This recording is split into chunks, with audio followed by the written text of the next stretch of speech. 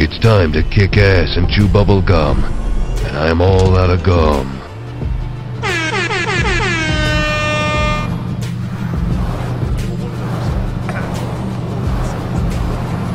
Wrong. Wrong. Excellent! Hello, welcome back to A Boring Revolution, your #1 news source for everything in regards to the Boring Company. People criticising my introductions. Wow, we're getting desperate. But I've been firing off a few shots over the last 2 years at my favourite part-time scientist slash paper writer. And yeah, one of them must have hit home because I caught him in a mistake. And it's just a great response by him because, again, he makes the same mistake. Then he makes some more mistakes. Then he gets very, very emotional. And you know what? I like the fact that I can catch this guy, put him under pressure, and just kind of dig out all those little tiny mistakes that he's constantly making and cause him some real anxiety. And the guy has dropped an absolute bomb of a video. It's yeah, he's not talking very favourably about either myself or the Boring Company. But hey, you know what we're going to do this wonderful day? We're going to go look at that video, we're going to play it back, and we're going to expose all the falsehoods, all the bizarre assumptions, again more assumptions by the foot. Yeah, and just kind of expose this part-time scientist. Let's have a look what he's had to say. The Boring Company website? This is currently what is up on the Boring Company website. You can see that it's actually joined up to the rest of the loop system, which, I've got to be honest, would actually make a lot more sense. But hey, it couldn't possibly be that you're just quote mining this, you know, such that you can spin this as the most terrible, egregious mistake made by ThunderF00t ever. I mean, I couldn't possibly have gone through all of this in the original video. So this is a major cock-up by Phil. He knows that, yeah? He's been assuming that this is the route. However, he's not done proper research. I've said that before, I'll say it again. We do not work off 2-year-old JPEG images. We just don't do that. We work off plans that have been submitted to Clark County for approval. If those plans have been approved, then that is what is going to get built. And we know from all the construction pictures that what was built was not this. Let me elaborate with some plans, because it's very, very difficult to convince this guy that he's actually wrong. He thinks that he's right, but everything else says that he's wrong. Here we go. Okay, so the plan on the left was approved by Clark County in around the middle of last year. These are the approved construction plans. There may be some slight changes to this, but overall it's 98% correct. I take precedent over this particular image here on the left hand side over the image on the right hand side, which is simply a JPEG image from the Boring Company website. It is not official construction drawings. Therefore, who am I meant to believe? The people approving the drawing on the left, or some web developer keeping this image on the Boring Company website and not updating it for 2 years? I go off what has been approved for construction, like everyone else who works in this particular industry. Another way to look at this is the following. If this is what has been built and there are no other plans for this particular site, then this might be what is here forever. There is no guarantee that anything else on this particular site will be approved or proposed. I can tell you now 100% there are no other plans with the county for approval that involve linking this station to station 3. It's just not being proposed at the moment. Now, I'm not saying that that won't happen, but until that is built, you should always assume that it's not going to happen. And you should definitely assume it's not going to happen if there are no approved plans for that stage of the build. Remember, the Boeing company is at the moment possibly working on another project in Las Vegas near to here. Therefore, that TBM is currently out of action.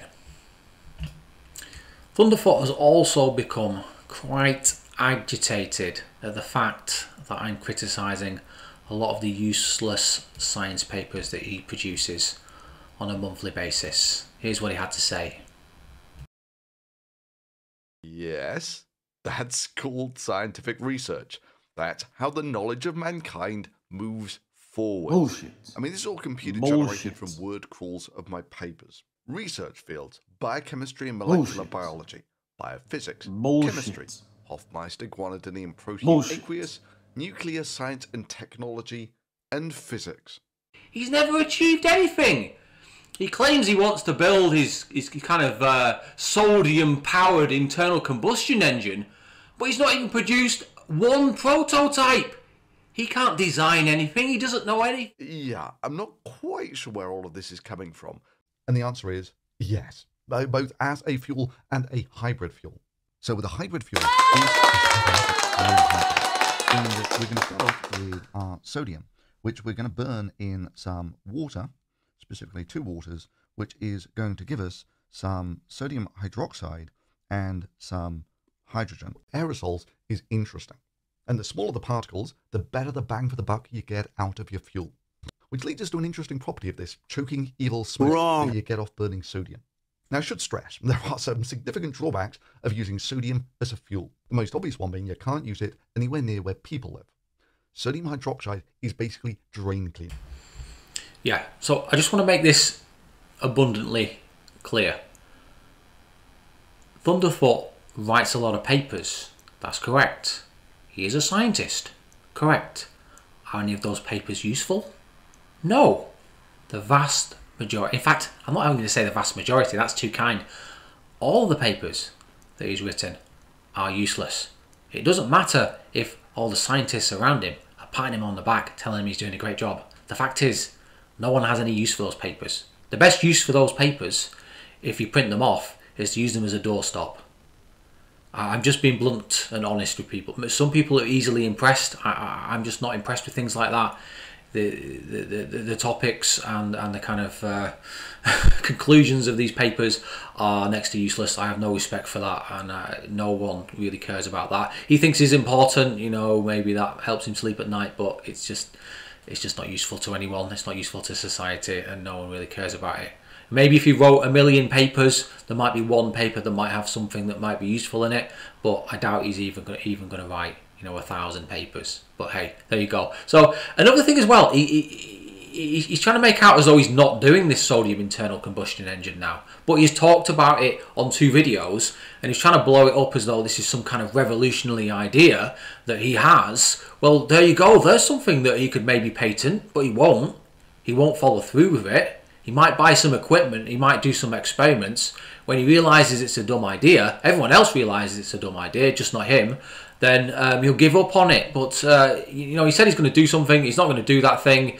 It's a stupid idea. It doesn't matter how many experts he gets on board to help him. I doubt anyone will want to help him anyway, because he's an arrogant fool. But it's going to fail. The sodium-powered internal combustion engine is just ridiculously stupid. It's dangerous and it's non-economical. Everyone can see that. This really does sum up your typical defense from your Musk fan. Pick on some point of trivia, hype it up like it's a big deal, and then boom, you've discredited the source, and therefore you don't have to address any of the fundamental points that showed that Musk's idea was bullshit. And hallelujah, Musk can go on scamming for another day. And in this case, it wasn't even a point of trivia. The original video uses references that are still up on the Boring Company website. I make it perfectly clear in the original video that I'm not entirely sure what they've dug. And that it really doesn't matter what they've dug because it makes no difference to the stupidity of the project. So, again, we're back to this. I keep labelling this point, but it's just, he keeps deflecting the blame on this JPEG image. This is not a construction drawing. This is a construction drawing. This is what was under construction. This is what has been built. This is what is going to be opening. Listen, it's going to be opening in 3 weeks' time, and people are actually going to be riding this. There is no station down south of here. There is currently no planning approval going through for an extension to that area, although maybe at some point it might be done, but I'm hearing that possibly it won't be done. So until it happens, we have to assume it won't happen.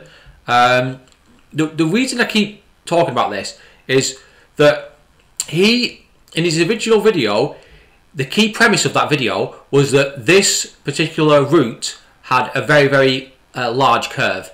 And because of that very large curve, ThunderF00t claimed that the speed in that tunnel would be limited to 20 miles an hour. So the key premise of that video was that there was a very, very large curve that was limiting the speed, that was making the system super inefficient, and it meant that you had to travel twice the distance to get from one side of the road to the other. And that is just not the reality. It's just not like that. This is what has been built. This is the plans. This is not going to change. You know, this will be here forever. The references don't matter. So he keeps going on about the references. He's saying, I went on the Boring Company website. I went on the Boring Company website, and there was this JPEG, and I looked at the JPEG, and I knew that this was the route that it was going. And I was really excited by this route. And it's just like, what are you talking about, bro? This is old. This is 2 years old. If the Boring Company have made a mistake on their website and left this up and not included the changed plan, then, you know, yeah, that's on the Boring Company, but it's on you to check that you're correct. Don't just take one source. This is not even a construction drawing, so you shouldn't believe it. You criticize people all the time for putting out crazy like 3D drawings and visualizations and things like that. So why do you suddenly put all your faith in this one JPEG image? You were wrong. You got caught with your pants down, and you made a stupid assumption. Take it like a man and just move on, Phil. It's an underpass. It's a single lane storm drain underpass. Yes, welcome to your boring revolution.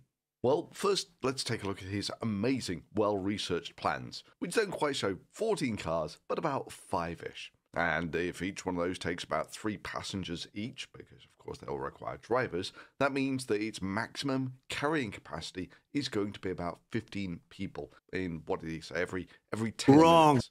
So peak loading for this thing is it can carry 90 people per hour from the hotel to the conference center.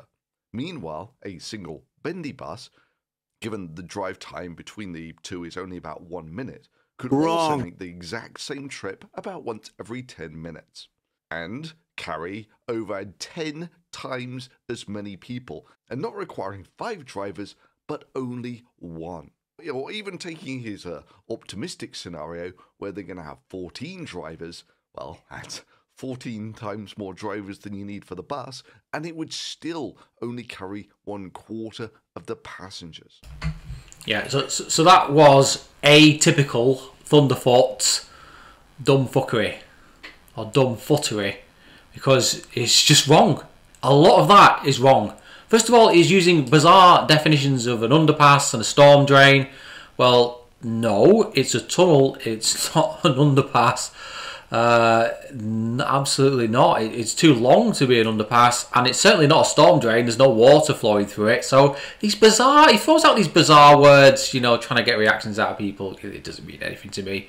But then he throws out all these bizarre numbers that make no sense. He doesn't know how the system's going to be running. I'm going to have to cover this in a future video where I basically create ThunderF00t's ideal trolleybus system and then put it up against my Boring Company system, and then we compare the two. He then he always makes this assumption, and I've noticed this on a few of his videos. The assumption is that if a bus turns up at station B, it will almost all the time, in fact all the time, will pick up the maximum number of passengers that it can accommodate, and then go to station A, pick up the maximum number of passengers to go back. It's just not going to happen. Supply and demand, there's not going to be enough passengers there all the time. Yeah, so that bus is not going to be full all the time. Therefore, assuming that it's going to be full and it's going to have that, you know, exact same efficiency, even assuming that it's going to have that exact same efficiency, 90% of the time is a vast overstatement. The Resorts World Hotel has 3,500 rooms. It's not going to be, it's going to be around 80-85% full. Many of those people are not going to be going to the conference centre. Many of them are just there for gambling and other things. So even if it's 1,500, 1,800 people, you know, are they all going to be moving at the same time? Probably not. You know, there's different things happening at different time at the conference centre. He's making vast assumptions. He's also vastly understating the maximum capacity of this system. I know I said in my video, maybe that was a bit of a mistake on my part, I said every 10 minutes. It could be every 4 minutes. It could be every 6 minutes. It depends how you want to run it. But if there's no demand there for moving people, you might as well do it every 10 minutes. I just don't think it needs to be that kind of frequent for vehicles picking up and dropping off people, because there's not going to be the demand there. Another horrific assumption that he made was he went onto Google Maps, possibly right at the end of the evening, and then looked at the travel times between Resorts World and the convention centre, and he thinks it's going to be like 1 to 2 minutes in a bus. Absolutely not. That's just miles off. It might be 5 minutes, it might be 8 minutes, it might be 15 minutes. That road there is not easy travelling along there. It's going to be stop and go traffic. That's going to affect the efficiency of your system. I will cover all this in a future video. Possibly do that on Monday actually, just to kind of get that out there and just prove to everyone that using a bus is not the be all end all super duper solution that this so-called super genius scientist thinks it is.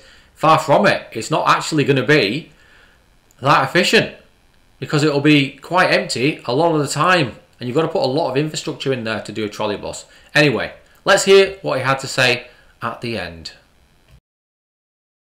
Hell, I've debunked gazillions of scams and grifts over the years, and one of the reasons why I make so many videos on Musk is because of people like you. Because even when it's obvious to the most menial of intellects that a bus service would idle circles around Elon Musk's underpass, you're sat here defending it like he's just invented sliced bread. Really? Just take a long, hard look in the mirror sometimes. You're defending slow-moving, single-lane taxis driving through an underpass. So this goes back to his core kind of thought process surrounding Elon Musk. Elon Musk is an evil guy. Elon Musk is one of these bad boy billionaires, and he's out to shaft the world and trick everyone, and he's a con artist, and my name is Phil Mason, and I am one self-righteous bastard, and I know everything about everything, and you should listen to me, because I have, you know, I know everything that should be done to make this world a perfect place. And in reality, he doesn't actually know very much about anything. Like I keep saying, he's got his specialist areas, maybe a couple more than I thought he had, but in reality, he's still writing useless papers. And on top of those useless papers that he's writing, he does his useless videos, criticising Tesla, which is the largest electric vehicle company in the world and is dominating the sector. He criticises SpaceX when it produces the most revolutionary rockets, and then he criticises all the other endeavours that Elon Musk does, because he thinks he's better than Elon Musk. In fact, what Phil does is he thinks he's better than everyone. That's why he thinks he should be the person that you listen to. But in reality, he's not. He's a fucking loser. And the key point to remember here, before I conclude this beautiful video, is that we have already won.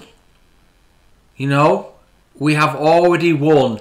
If you're looking at the last 5 to 10 years or so, and the next 10 years will be an even bigger victory for ourselves.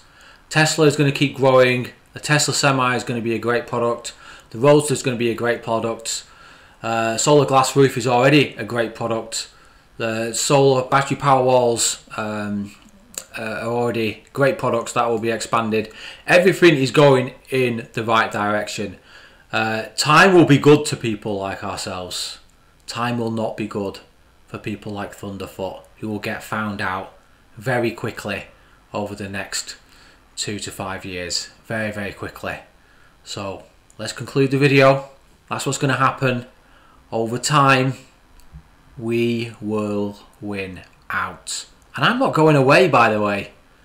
I'm going to keep producing videos all the time with more and more videos, great content, shooting down stupid assumptions and idiots who make dodgy videos with bad data. Okay everyone, have a great evening and goodbye.